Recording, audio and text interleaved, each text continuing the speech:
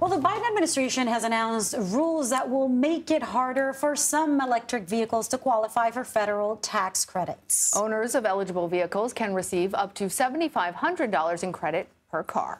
Joining us now is John Milikowsky. He's the founder of Milikowsky Tax Law. John, can you tell us what these changes are to the EV rules? Yes, thank you.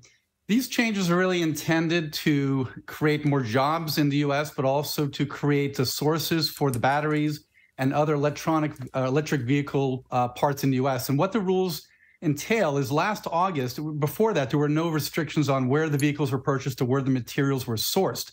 Last August, the Biden administration added additional rules that the vehicles had to be assembled in the United States. And then today we learned that as of April 17th, the new restriction is that 50% of the battery's components have to be made in the U.S. and 40% of the critical minerals that are inside the batteries have to be either sourced or extracted or processed or even recycled in the U.S. or from U.S. trading partners. And there's currently 20 different trading partners under the free trade agreement. Japan was recently added as a 21st as of last week.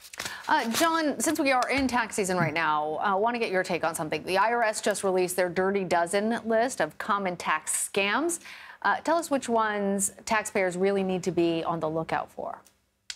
That's a great question. So we have a tax law firm, and we're constantly hearing about these tax scams, but specifically the ERC, the Employee Retention Credit.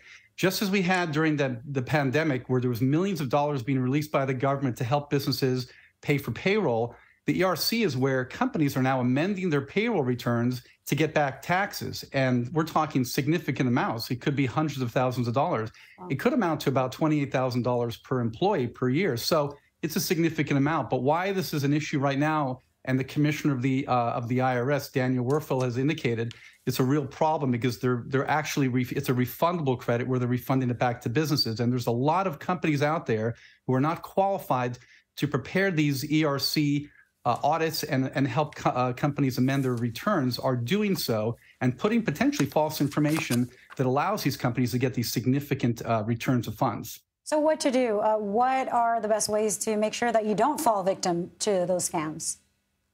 Well, you definitely want to vet out the professional. I mean, if you're hearing something on the radio about a company, you want to check with potential CPA and find out if your CPA actually offers that service. If they don't, they might be able to provide you with a list of referrals of other companies or even a tax attorney who can help you. But there are some legal requirements. It's not just a number that's put on a return.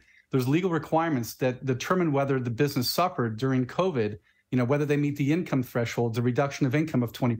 So there's a lot of different things that are involved. But you have to get a qualified professional. All right, John Milikowsky, thank you so much. Thank you.